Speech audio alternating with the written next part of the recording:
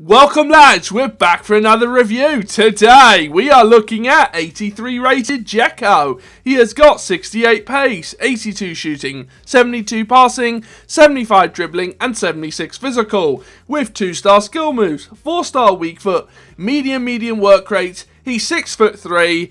He's an okay player. He's not a player I like. He doesn't fit my playstyle. The guy cannot control the ball. His positioning is pretty awful. Yes, he can head the ball, but I felt so many times he just wasn't in the box. If he gets a chance, he's going to shoot and he's going to score. But the problem is his dribbling is so bad that you're not really going to have the space a lot of the times to shoot with this guy.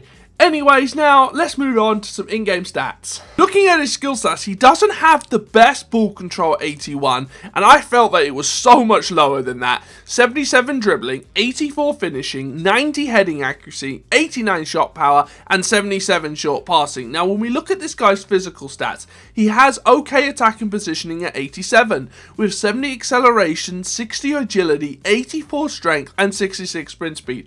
But I feel a lot of these stats are lying, because his positioning was not nearly that good. His touch, for me at least, was atrocious. Any sort of power pass into him, it just bounced off him and went the exact opposite direction. Yes, if he gets a chance, he's going to score. He's a really good finisher. As you can see in a lot of these highlights coming up, he scores some pretty nice goals. But apart from that, the stats are good. There's nothing wrong with the stats.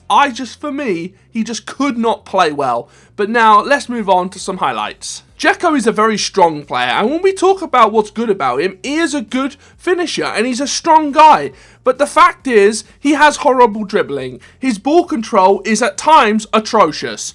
And the 2-star skill moves really become troubling. You know, you want to make that quick move to create that chance, get that little bit of space, and he just can't do it. You're just kind of handicapped too much, in my opinion.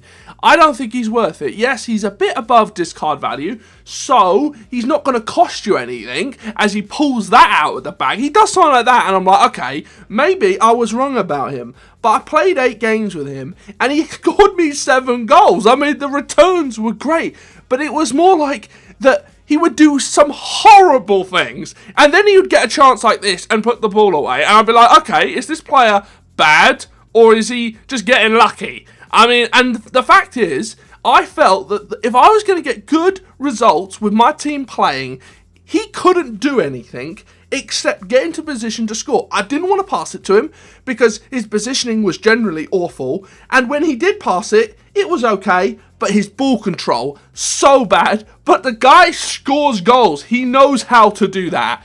Anyways, that's the end of this video. Make sure to drop a like, drop a comment, and I'll catch you guys later. Bye-bye.